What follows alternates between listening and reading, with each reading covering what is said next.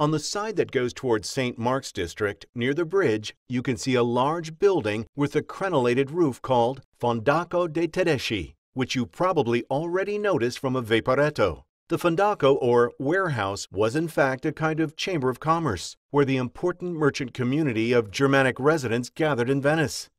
At the beginning of the 1500s, it was half destroyed by fire, but rebuilt soon after in a much more grandiose fashion with offices, warehouses, and retail space, partially referencing the traditional appearances of the Venetian trading fondaci since the Byzantine era. Unfortunately, you can no longer see the exterior decorations of the early 1500s that had been entrusted to Giorgione and Titian. Only a few traces remain and are preserved at Ca d'Oro. For this reason, the palace may seem a bit bare.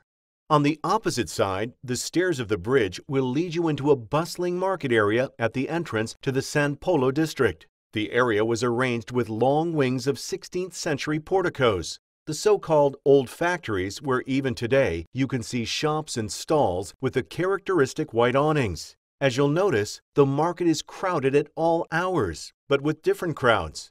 In the early morning, the Venetians will go shopping there. In the middle of the day, it's full of tourists heading to the Basilica of the Frari, while in the evening, it becomes an obligatory point for anyone enjoying Venice's nightlife thanks to the many clubs in the area, the typical bàcari, Venetian popular bars, and the restaurants overlooking the Grand Canal.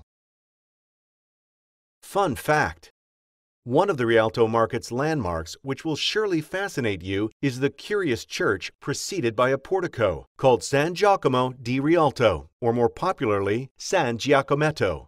You may have already seen it in the works of the great painters of the 17th century, from Guardi to Canaletto. Yet looking at it today, after the many renovations it has undergone, you'll find it hard to recognize it as the oldest church in Venice, founded nearly 1700 years ago. Or at least, that's what the legend says.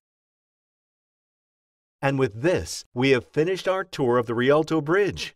MyWoWo thanks you for staying with us, and we'll see you at the next Wonder of the World.